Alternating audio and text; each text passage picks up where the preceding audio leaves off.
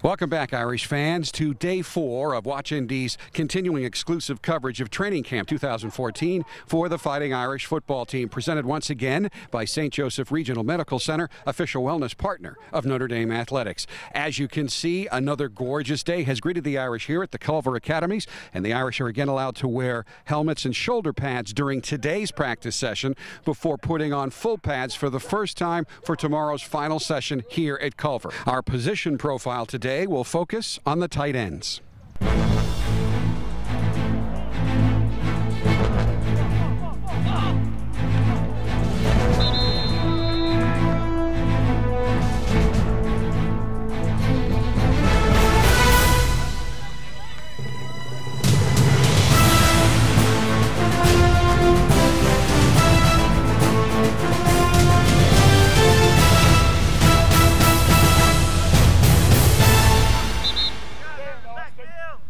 Very impressive group of young men to uphold the tradition here of being tight ends. You talk about how they're doing and really what guys you're counting on both to contribute this year and in years to come. Well, obviously you have Ben Koyak, he's my senior, and he's taking the leadership role. And so he understands that he's the only guy in that room that's actually played football for the University of Notre Dame. Everybody else has watched us, but he's the only one that's played. So I'm excited to see him grow in a leadership role and also grow in a playmaking role, okay, and be an all-around tight end. That's what we try and do here, be an all-around tight end. Next you have Dorm Smythe, who is a redshirt freshman, has a lot of good characteristics to be a really good tight end here. He's just got to play. He's just got to play football, continue to play fast, okay? Sometimes those guys get out there and think too much. He's just got to play, continue to play fast, be aggressive, play physical, and when there are plays to be made, he's got to make plays.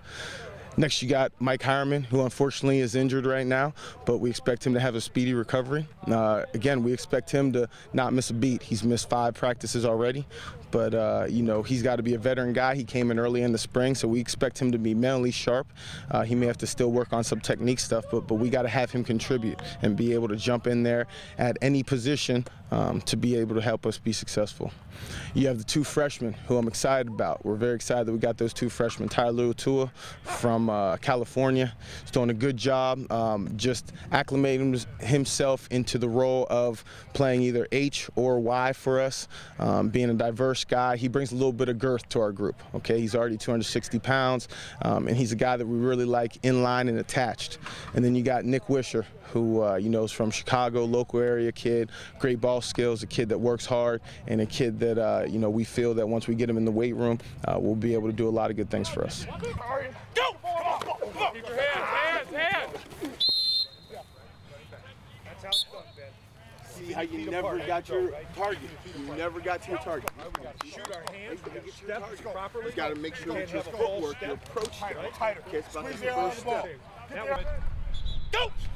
Tight feet, run your feet, run your feet. There you go, good feet drive. See, there you go. Stay up underneath. Hey, that was all feet. Can I get that every time? Where's that? People now refer to this place as Tight End U. When you look at even the recent tradition, these guys know. You've got Troy Nicholas, you've got Kyle Rudolph, you've got Tyler Eifert. Does that enter into what these guys are thinking about when they come here and take the field, about the tradition, the fraternity of Notre Dame tight ends? Yeah, I can't leave out John Carlson or Anthony Fasano. Those guys are in the league right now. So, yeah, we're proud of that. We don't shy away from that, okay? And, a young man that's looking to come in and be a tight end that is able to have a productive career and then able to go on to the next level, I don't know if there's a better place. And so our guys understand that. I don't have to remind them all the time. They know. They came here because of that, all right? They saw the guys that were in front of them doing those great things in the gold helmets and then going on to the NFL. And so we have a big tradition, and it's nothing I have to remind them about. They understand it, they know it, and they take pride in it. Oh, it's just 4 days in, and you haven't put the pads on fully yet, but watching on the sidelines, other than not taking guys to the ground, these have been physical, intense practices. How has your unit performed so far this week? Well, I think that's been a trademark of Coach Kelly's practices for the past 5 years now, is that, even in just shells, we're going to get after it, and we try and keep each other up, but it's going to be physical, because that's what this game is. It's a physical game. I think my guys right now are are doing well, but we can always improve. We got to improve on our physicality, and we have, roughly 2.5 weeks, 3 weeks to get ready for our first game. So we got to continue to improve physically. We're going to make sure that we put them in positions to play physical, and we got to see them compete and perform. Got to make sure that we continue to improve our physical and mental toughness. All right, it's not where it needs to be. Young guys, we're putting a lot on your plate. You got to get in your playbook. You got to get in your playbook, and you got to know what we're trying to get you guys to do. Here we go. Bring it in. Count on me on 2. 1, 2. Count on me.